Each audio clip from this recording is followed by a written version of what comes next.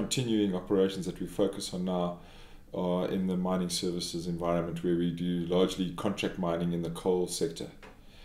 And that's where we are going to go. We also have part of our continuing operations is a bulk civils earthworks business and a quarrying business.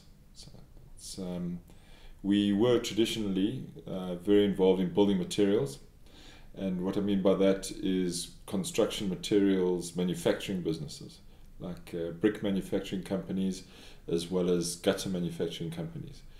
In the past 6 to 8 months, we've managed to sell off all of those businesses one by one. So systematically we've sold them off, and that's why in the August results we declared them as discontinued, and we've been successful in disposing of all those companies, which leaves us in a very positive space going forward now, because we are able to focus on the areas that we believe are part of our future, and it's going pretty well on that front.